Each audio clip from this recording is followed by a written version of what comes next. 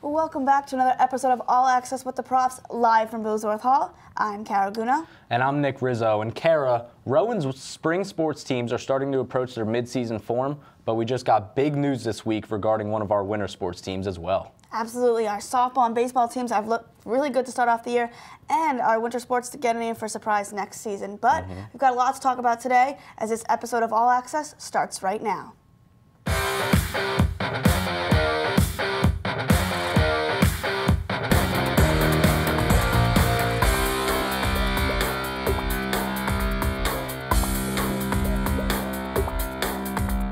During the week, the Rowan softball team finished up their non-conference play with a game against the doubleheader split against Swarthmore on Tuesday. The Profs won Game 1, 13-5 in 5 innings and dropped Game 2, 4-3. Rowan scored 4 runs in the first inning off of a Corey Haig and Grace Shakaitis single, along with 2 walks. Then in the second inning, Kat Thomas grabbed an RBI sac fly, and Haig collected another RBI on a fielder's choice. Although Swarthmore was able to cut the deficit to 1, 6-5, Rowan offense was not done yet. The Profs added 1 run in the third and then exploded for 6 runs in the bottom of the fifth. 3 singles, 2 walks, and a sac fly allowed for Rowan to get the win, 13-5. In Game 2, Liz McCaffrey doubled and Kat Thomas singled to get Rowan on the board 2-0 in the bottom of the first. The Garnet were able to get it up 2-2 in the third, and then in the fourth, Peyton McNair singled to give Rowan back the lead, 3-2. In the top of the seventh, a 2 RBI single was the difference maker to give Swarthmore the 4-3 win. Between 2 games, pitcher Riley Lutz went 6 2/3 innings, gave up 6 earned runs, 6 hits, struck out 5, and threw 158 pitches, earning 1 win and 1 loss. Rowan is ranked number 15 in the nation and will open up conference play with a doubleheader against William Patterson in North Jersey tomorrow. In a 3-day stretch of Rowan baseball taking the field from Monday to Wednesday, the team continued their dominant play on Monday and Tuesday, but unfortunately their success would run out on Wednesday. Let's take it from the beginning with Rowan traveling to Penn State Abington on Monday. The Profs made easy work of the Nittany Lions, taking home a 16-0 win in just 5 innings of play due to rain. Catcher Brian Galante went 4 for 4 with 2 runs and 2 RBIs, and Chris Curcio went 2 for 2 driving in 4 runs. Pitchers Zach Grace, Jason O'Neill, and Chase Reiger combined for the 2-hit shutout. More of the same was on tap for Tuesday, this time at the Nest in Glassboro, as the Profs took down Haverford College 15-2. Anthony Schooley had a career-high 5 RBIs, Carson Harcourt had 3, and Matt Choi tossed a gem on the mound, earning the win, going 6 innings, giving up 3 hits, 2 walks, no earned runs, and striking out 5. Coach Mike Dixon and company's 8-game win streak would come to a screeching halt on Wednesday, though, as number 10 nationally ranked Rowan fell to number 2 nationally ranked Salisbury 6-4. Dylan Maria and Phil Sedalis both homered, but it wasn't enough to overcome the Seagulls' 3-run second inning and 2-run sixth inning. The Profs now sit at 13-4 overall and will kick off conference play this Sunday in a doubleheader against William Patterson. The Rowan men's swimming team placed 11 student athletes on the 2022-23 New Jersey Athletic Conference team, which was announced Wednesday, with 7 people earning multiple accolades. Jack Watson led the way with 7 awards, earning first-team honors in the 100 back and second-team honors in the 50 free, and was part of 5 relay teams. Paul Ritter garnered 6, while Joe Rucci, Michael Fracciola, Tobias Cangley each had 4. The all-conference selections were based upon the finishes at the Mets Conference Championships, while special awards were determined by a vote of the league's head coaches. The 200 free relay team of Watson, Jimmy Kundratz, Ritter, and Matt Gennaro were selected to the first team, as well as Rucci, who picked up a pair of awards in both the 100 and 200 fly. In total, 5 of the Profs all-relay team are in conference region selection. Watson, Canbley, Ritter, and Alex Violin in the 400 relay, Canbley, Justin Goglia, Violin, and Watson in the 800 free relay. Fracciola, Henry Rich, Ritter, and Watson in the 200 medley relay, and Fracciola, Ritter, Rucci, and Watson in the 400 medley relay were all second-team honorees. Individually, Watson in the 50 free, Ritter in the 100 free, Canbley in the 500 free and 200 back, Rucci in the 200 IM, and Kevin Yaganasawa in the 200 fly all earned second-team honors. Rowan finished this season with a 4-3 record, finishing 3rd at the Mets Championships. Watson was one of 5 Profs to qualify for the NCAA Championships, where he was named All-American in 2 events in the 50 free and 200 backstroke.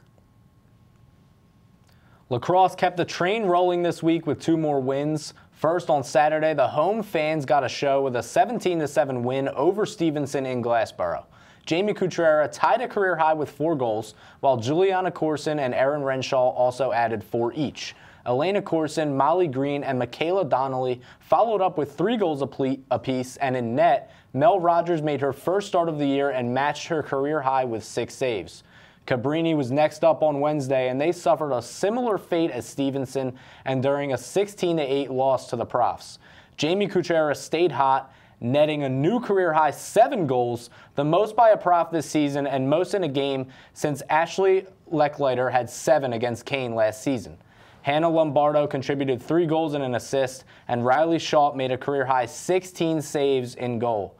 The Profs have now won 5 straight and are enjoying a 7-2 record on the season. Here's the weekly and regional rankings for the spring sports here at Rowan. The men's track and field team is ranked number 19th nationally by the United States Track and Field Cross Country Association and number 1 in the metro region. The women's track and field team is slotted at number 23 nationally and number 1 in the metro region, as the association released its first rankings of the season. Baseball comes in at number 10 in the newest D3Baseball.com Top 25 poll, a spot up from last week. Softball remains at number 15 in the National Fast Pitch Coaches Association D3 poll. Both the men's and women's track and field teams will be competing this weekend at Widener's Danny Curran Invitational. The baseball team 13-3 will take on William Patterson to open up NJAC play this weekend. Softball squad, who is 17-3, also kicks off conference action with 2 games at William Patterson on Saturday. Making a switch to winter sports now, it was announced this week that men's basketball head coach Joe Crispin will be taking his talents to Penn State to be an assistant on their coaching staff. In 6 seasons as Rowan's head coach, Crispin had a 114-54 overall record, capturing 2 NJAC championships and making 3 NCAA tournament appearances. Congratulations to Coach Crispin, and we wish him all the best in his next chapter. We'll be right back with more All Access as Sam Prince brings you some national news. I'm Sam Prince with your Pro Sports Talk. Yesterday was opening day for the MLB. For the first time in Yankees franchise history, the Yankees had a shutout win on opening day as they beat the San Francisco Giants 5-0. Yankees star ace Garrett Cole struck out 11 batters, allowing 0 runs in the victory. The New York Mets beat the Miami Marlins 5-3. It was a back-and-forth game until Brandon Nimmo had a 2-run double in the top of the 7th to take the lead. The reigning NL champions, Philadelphia Phillies, lost their season opener 11-7 against the Texas Rangers. Rangers' newly acquired star ace Jacob deGrom struggled heavily against Philadelphia as he gave up 5 runs. But Texas would rally back in the bottom of the 4th as they scored 9 runs to take the lead.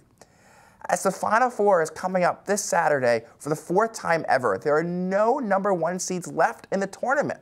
The first game is slated for Saturday night at 6:09 p.m. as number 9 seed FAU plays number 5 seed San Diego State.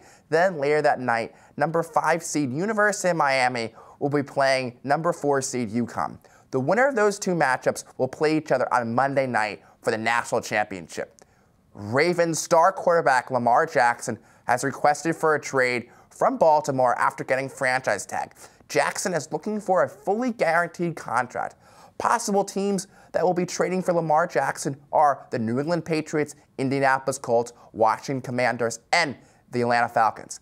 That was your Pro Sports Talk. I'm Sam Prince, and now to our next segment on All Access. Welcome to our next segment of All Access. I'm here with my boy Josh and Kyle. I'm Rob, and we're just going to jump in some topics real quick. So to start, next team to win a championship in the Philadelphia area. What are we thinking? Kyle, I'll start with you. I mean, honestly, Sixers always choke. Eagles is going to be hard to get back the way the NFL is. And the Phillies, yes, they got Trey Turner, but honestly, I'm going to go with the forgotten hero. I'm going to go with the Union. I mean, they made it. Ooh. They didn't win it. Good pick. But I think the Union got something cooking. They're always having good roster, good depth. So my pick is the Union. Yeah, interesting. Man, that's a good pick with the Union. It's hard to pick. It's hard to go against that one. But I'm actually going to go with the Philadelphia Phillies. Yes. I think that they had a wonderful Cinderella story. Nobody predicted them to get to the World Series. They did it. They fought hard, and they ultimately lost to a better team in the Houston Astros. But picking up guys like a Trey Turner helps them. I think the Phillies are going to probably be the favorites in the NL conference to get back to the World Series. Because like you, I think the Eagles going to have a tough time getting back to the Super Bowl with the division getting tougher. And Philly, and when it comes to the 76ers, it's just not just that, hey, it's just that Harden chokes or Embiid struggles. No, you still got to find a way to beat the Boston Celtics and the Milwaukee Bucks. They're the top horses. They're the top two horses in the Eastern Conference. Yeah, it's a great point. Josh, I don't agree with you much, but I have to say I do agree with you on this topic here. I do really like the Phillies to try and get back in that position. Now, listen, they were obviously in the World Series last year, and in baseball, it's probably one of the toughest sports to get back to that level, get back to the World Series in back-to-back years. But, man, Philly, the Eagles have lost a lot of pieces on defense. Another sport, very difficult to get back in the Super Bowl, especially after losing. You know, they have that Super Bowl hangover. And, yeah, the 76ers, I mean, if you watched that Celtics-Bucks game last night, everyone thought the Bucks were the team to beat. The Celtics wiped them. Those are the top two teams in the East. I don't know if Philly could keep up with them, so I have to agree with you on that one. I really like the Phillies. Union? Yeah, I don't know. I'm not really a soccer guy. I'll take your word for it, though. All right. I'll take your word on it. Union's catching up heat in the city. They made some moves, and we'll obviously get a new facility. I don't know about a new stadium, but I know Union's huge. It's growing a lot. Back to the Phillies real quick. It's just their pitching is it's just not there. I don't know if they can compete. The thing with Philadelphia right now for all the sports, are they the top 1 or 2 dog in their conference in the league? Eagles, no, everything changes. Division, they're really good. Not going to take it away. They're going to go far, but I don't know if the Eagles. You know, it's just so. You wouldn't say the Phillies are a top team in the NL? No, I could say that. I could say that, like, top 3. Yeah, you got to remember, their run last year was pretty majestic, too. They weren't really supposed to be there. Reese getting hurt. Exactly. And Harper is still out, but he's expected to come back, later this summer? Yeah. Listen, I do love that Trey Turner acquisition, though. I mean, he balled out in the World Baseball Classic with 5 home runs. Yeah. So, listen, it's going to be a fun season with the opening day, including yesterday. It's going to be a good year. Yeah, but, like, who's not having a fun season right now is the Baltimore Ravens. So Lamar Jackson is constantly fighting on Twitter with other GMs, the NFL. He wants to get signed somewhere. He wants to play, but is a team willing to give up 2 first-rounders with that transition tag, plus all that guaranteed money? He wants, like, close to Deshaun Watson numbers, and I don't know if he's going to get it. Guys, where do you think he's going to end up? I'll go first, man. Let's call it what it is. I think the Colts are the front runners right now. They have the number 1. They have the number 4 overall pick in the draft. They got the most money, and I think they got the best capital to give the Baltimore Ravens in terms of trading. Now, will Jim Irsay, owner of the Colts, pull the trigger on him? I do not know. I would if I were Jim Irsay, because Lamar Jackson is a dynamite football player. He's a former MVP. He's a Madden cover player, and he cannot be stopped once he gets off the pocket. He is the modern-day Mike Vick. And you also got Jonathan Taylor back there. Who's stopping that run game? Yeah, no, I mean, I have to agree with you. I really like the Colts for the fit for Lamar Jackson. Now, I know everyone was speculating the Patriots. We have Meek Mill out there doing a little recruiting. Well, I can tell you for a fact from Robert Kraft, they said they would not be going after Lamar Jackson. Yeah, I know. I really don't like that fit, too. I feel like Lamar is a certain type of player that Bill Belichick has never worked with in his career. I mean, obviously, Bill Belichick working with Tom Brady for most of his career, you know. Now Mac Jones, pure pocket type player. Exactly. Belichick is always a true So pocket listen, guy. like the Colts do have the pieces. I mean, when they brought in Matt Ryan, they really thought they were going to be a playoff contender. Obviously, Matt Ryan washed.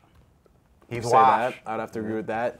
So I mean, yeah, the pieces are there. He'll have a true number 1 in Michael Pittman. You know, the receivers have always been an issue for him. Obviously, Jonathan Taylor would be a scary running game, scary backfield. So yeah, I do like that. But going back to the whole money situation, I feel like Deshaun Watson, not to get too off topic, he ruined the whole thing. The Browns really ruined this whole, salary. Exactly, for the quarterbacks. These guys are getting too much guaranteed money, especially with a guy like Lamar Jackson who really can't stay on the field year to year. I mean, I can't blame teams for not giving him the money he wants, but I mean, what do you think about that, Kyle? I mean, I agree. I'm not going to say it's collusion, but NFL owners aren't going to want to pay a guy $200 million, especially with his play style. Yes, he's been great, and he was an MVP 3-4 years ago, but he missed the last 2 playoffs. You know, he missed the last couple games of the season. It's just not sustainable. So we'll see where he goes. He could end up probably back in Baltimore. If none of these teams, he doesn't have the market, doesn't have the agent. If no one wants him, then he might just sign whatever. I disagree. No. Do you think he goes? I think I think I disagree with your take with the collusion. I think there is collusion. I think there's something going on here because I've never seen this before. Don't tell me that he can't stay healthy when these dudes, all these quarterbacks seem to can't stay healthy. Jimmy Garoppolo just got money from Oakland. How many times Jimmy Garoppolo has been out for San Francisco? The thing is, though, it's $32 million versus $180 million. The dude is not unanimous, but he's a former MVP. It's not his fault that his team can't give him legit receivers to throw the ball to or an He's offensive got Mark line. Andrews. So He's had stuff. Don't give me that. He's had stuff, but, like, if he's an MVP, it Has he doesn't ever had matter a top, what has weapons he ever he had has. a top 10 receiver? No, most teams don't.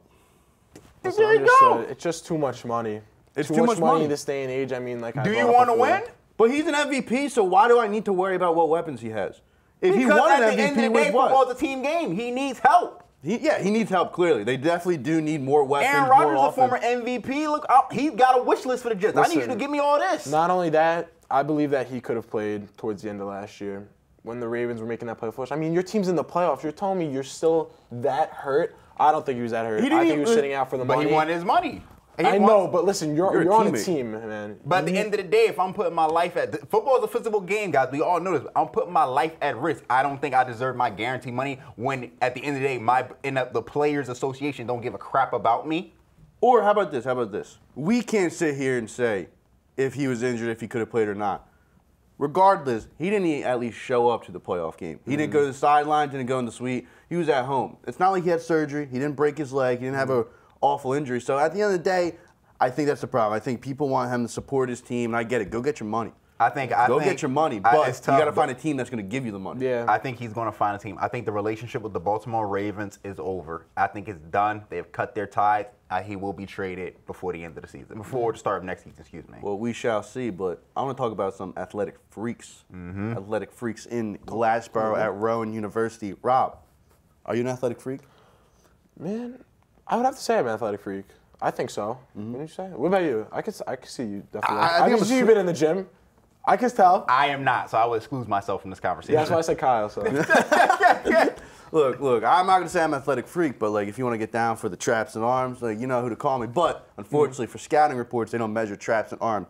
Now, Josh, we have an all-access combine draft coming up because it is the NFL draft coming up in less than a month. So, who is your number one pick on cast and crew and editors? Can't forget Kerry. Who do you think is the number one pick to be the athletic freak? Oh, that's tough. I'm going to kind of say I got to go with the man that's not here, Shomer. I got to go with Shomer. He's the baller, man. I've seen Shomer play. He's got hop. He's got a vertical. He's got handle. I mean, if it was basketball combine, Shomer would crush it. Interesting. But this is a football combine. Yeah. It's a football combine? Because of the draft. Then I got to go Kyle. Yeah, you got the size. football, All right, interesting. They got to go size. You guys got to go with the size. So I like being the underdog. It just fuels me more. But listen, You might be taking an L. If I'm not gonna say myself, I'll give it to Kyle. I mean, you see this kid on the diamond. Look, I appreciate that, but like we got Connor Bond out there catching fly That's a ball. good point. He's a speed demon. We got Jordan Shepard that can knock Fletcher Cox off the line. Yeah, I've seen it. Jeff Grugan, he's a small slot receiver. Yeah. You know, Nick Wiley's out there. Danny Ryan's done I'll stuff be a great here. You do your coach. homework? I'll be a great You do your coach. homework, I guess. I do my he homework. does It's do his draft homework. season. He I'm does ready. do his homework. Sam Prince, sneaky pick. Yeah. You know, I mean, I can see him playing like a safety hybrid. Yeah, I mean, all I those could workouts definitely with see Tavon. Sam a safety. You know, Laquan, he's out there. Oh, He's definitely out. a receiver, I bro. don't know what he's doing, but he's out there. He's out there. I don't know what He's he's out doing, but there. he's at least out He's there. out there. Yeah, nah, it's gonna be good. I can't wait for that. So, All right, so you're man. betting favorites on me? I mean, now that you said that, it appears you don't have too much confidence in yourself. I'm just trying to make you save some money for this bets. Interesting. Well, Yeah. speaking of bets, I'll look it over. Speaking of bets, we do have our bet of the week. So, Rob, kick us off with your bet of the week. Oh yeah, so I mean, I'm gonna take the Brooklyn Nets money line and whatever the spread is over the Atlanta Hawks tonight. Brooklyn is home and they are looking to stay at the 6th seed, hopefully avoiding the play-in game. Now, regarding Atlanta, these are the results of the last 8 games played in order: loss, win, loss, win, loss, win, loss, win. What's gonna happen next, guys? You guessed it. Sorry, Atlanta, another loss for you guys tonight. That's interesting. That is interesting. You know. I dug deep for that one. I like that creativity right there. All right. Well, we got to pivot. Let's go O's, baby. I'm taking the Baltimore Orioles money line against the Boston Red Sox. You know, they beat them already once on opening day, 10-9, did great things. So now with this young team and a great prospect at catcher, the O's are going to shock people this year. I'm also going to give you a little added bonus here, okay? Take the over on the runs. It's sitting at 9. I expect a big third inning. And I just got to say, it doesn't make sense, but O's in 5. A big third inning. Interesting. Well, it is baseball season, but I'm going to stick with some. It is also another big game going on this weekend, and that's the Final Four. Then that'll be between UConn and Miami, which will take place this Saturday in Houston at NRG Stadium. And I'm going with the Huskies and the spread under 5. Both teams are relatively low-scoring teams, averaging about 70 points per game. And with the way UConn is rolling, they are a team on a mission that will go win the national championship. So I'm going with the UConn Huskies. Yeah, I like that pick. I'm a big U guy, all about the U. You. You know, Nice. great school. Well, next up we have our Rowan preview. Rob, kick us off. Yeah, so I mean, the Rowan baseball team has been exceptional this year, posting a 13-4 record through 17 games played. Senior infielder Tyler Kennan has been on an absolute tear, hitting .481 on the year. Left-handed pitcher Zach Grace continues his dominance on the mound with a 1.57 ERA. Now, Cannon and Grace's play is a big reason why the squad is now ranked 10th in the country. They'll host William Patterson in a doubleheader on Saturday, April 1st, with the first pitch being thrown at 11:30 a.m. That's a great preview, Rob. Thanks, I man. I really appreciate think that. that's a good one. I want to check it out. I hope everyone else wants to check it out as well. But the Rowan women's lacrosse team has been crushing it as usual. They're going to be sitting at a 7-2 record as they take on Christopher Newport University in Virginia. Jamie Coltellera leads the team with 24 goals and 8 assists, while Julia Corson and Erin Renshaw are right behind her with 20 and 22 goals.